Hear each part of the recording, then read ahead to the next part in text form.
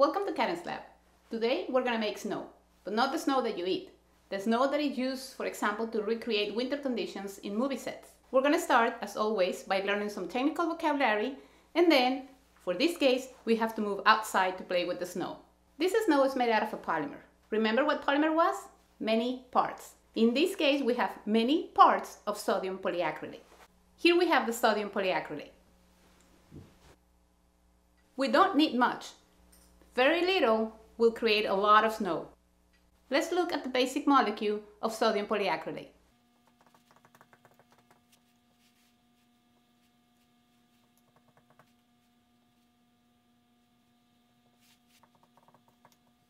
In here we have 3 atoms of carbon, 3 atoms of hydrogen, 1 atom of sodium, 2 atoms of oxygen, and this one we can repeat it many times. That's why it's called a polymer.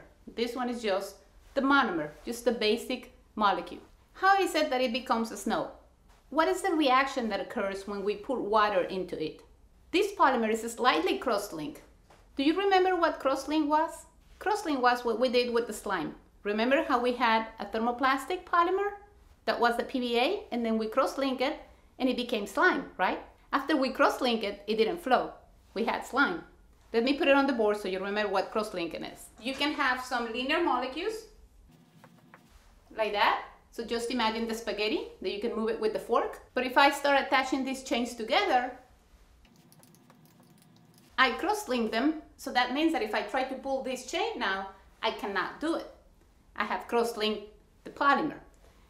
In this case, the sodium polyacrylate has some degree of cross-linking and attracts the water in between. So the water goes into the cross-linking and it increases the volume. The degree of cross-linking is basically going to give you very special properties. If you have low degree of cross-linking, you can absorb a lot of water. If you have higher degree of cross-linking, you can absorb less water. If we want to make snow, we want to absorb less water, somehow to repel it, so you can have individual particles. That's what you're going to see outside. If we wanted to absorb a lot of water, that will be, for example, for the sodium polyacrylate that is used in diapers. And we will do a video to show that. So let's go outside. Joker has broken out his fellow villains from Arkham Asylum, and Batman and his sidekick Nightwing have gone to put them back in jail. But usually, Gotham is really cold and we're missing a little something. We're going to use some snow, sodium polyacrylate.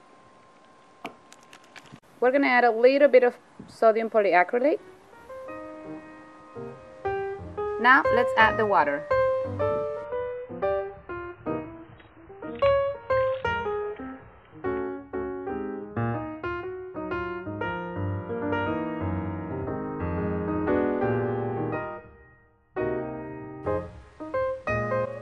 Now this story can actually continue and Batman can capture his enemies. Thanks to Batman and our scientists who created the snow, all the villains have been captured. And he saved the day.